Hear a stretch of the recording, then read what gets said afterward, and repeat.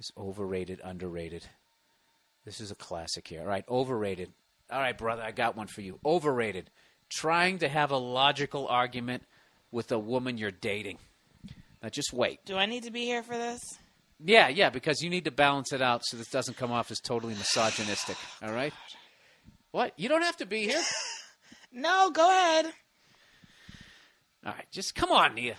Be fun. Have fun. All right, overrated. Trying to have a logical argument with a woman you're dating. It never ceases to amaze me. Every time I overhear some retard complaining about some chick that won't listen to him and argues with them all the time. Any veteran dude who's been with a chick over 48 hours knows that they don't stay on topic and they don't think logically. They aren't trying to fix shit. It's an emotional thing with them. So why anyone thinks they can talk to a chick in that mindset is beyond me. The way I see it, most guys go one of two routes when presented with an angry bitch. This guy seems enlightened, right?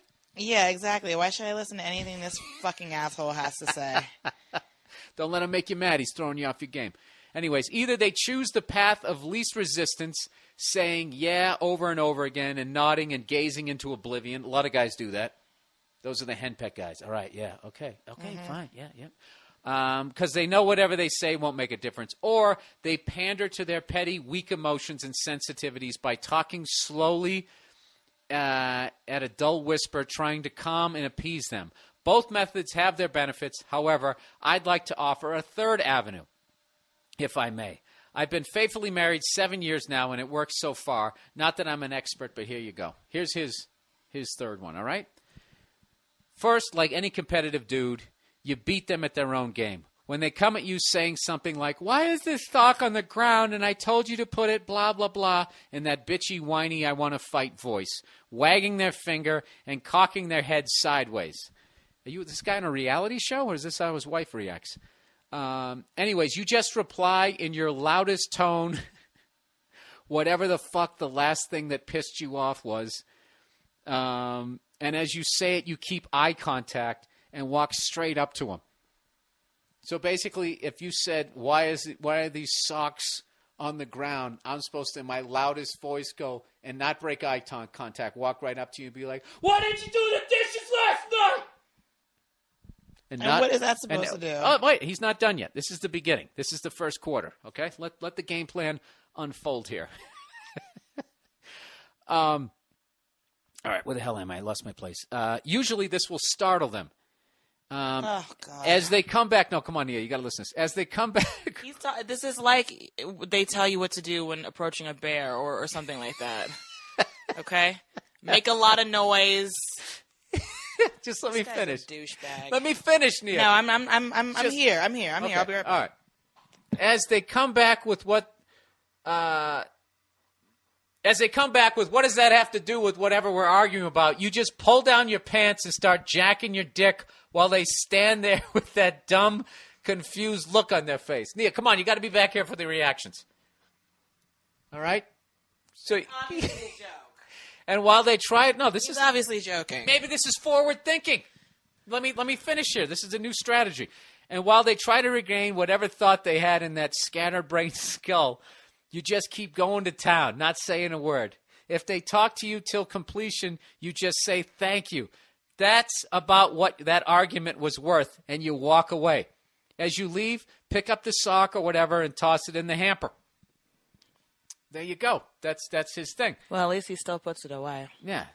Yeah, so everybody's happy. No, he's joking. This is obviously somebody who's pandering to your over-the-top, completely ridiculous, misogynistic statements you say on a weekly basis on this fucking podcast. No, and he's trying to impress you by coming up with, I've seen this time and time Why don't you do the dishes? Wait a minute. Wait a second. Shut up. No, this is just some copycat fan. I'm supposed to take this seriously, like this is a real thing. I'm not giving this another fucking thought. Next. Anyways, so he said, Bill, your way with dealing with women is pretty good, but it's passive-aggressive. I don't even know what he's talking about. And I know how you feel about that shit, about being passive-aggressive. Even if you're doing it to maintain the high road for your future breakup, Why does it matter what does it matter if the relationship is over? I don't know what he thinks my strategy is. Anyways, he said, you might as well say fuck it and go out in a blaze of glory. Granted, I know about losing your cool and shit like that, but in the end, it just builds up and leads to a bigger blow up. You end up staring at the ceiling or yelling as you drive in the car, thinking, damn, I should have come back with this or that. No, fuck that. No matter how witty or snappy your comeback is, it wouldn't have made any difference because that bitch isn't going to listen. The only thing, you wouldn't know that this guy's happily married. The only thing... Yeah, you don't sound happily married.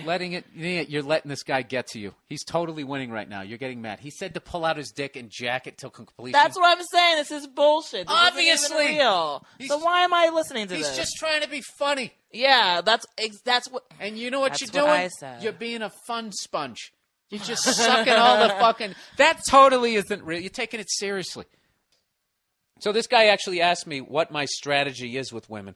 Well, I'm going to tell you this. I'm doing a giant chunk of material on this. I disagree with you. Women stay on topic if they're right.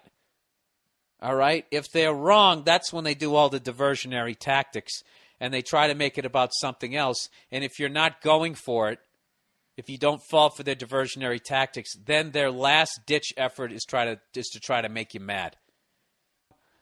My strategy, is you don't lose your cool. You stay on target, right? Like that dude in Star Wars. You stay on target, and when they're saying over-the-top mean shit, you don't respond to it because that's just them. You ever see a goat get choked to death by a python? Anybody else watch those fucked up YouTube videos? You know, they're stunned at first, they fight, and then there's that middle part like, dude, what the fuck? What is this? And then the very end, when they only have a little bit of air left, they fucking kicking their legs like a maniac before they die. That's the female version. That's the goat version getting killed by a python, Jesus Christ, of women when they start saying that mean shit. That's that last little kick of the legs before it's over. So I don't respond to that shit anymore.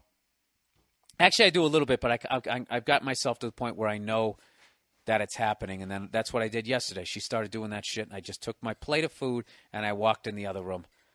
And I'm telling you. But the big thing is if you're wrong, you have to admit it, because that gives you credibility in the future. So there you go, sir. And that was an absolutely fucking hilarious email, and it made it even funnier with Nia sitting here taking it seriously. That's ridiculous. He wouldn't do that. I'm calling bullshit. He didn't jerk off till he came. Like his wife. I got to tell you though, that would be fucking hilarious to do that. I mean, I could stand there and rub my dick, but it would just be so funny to me. I don't think I could get a hard on. I got to be honest with you. Oh, that's disgusting. All right.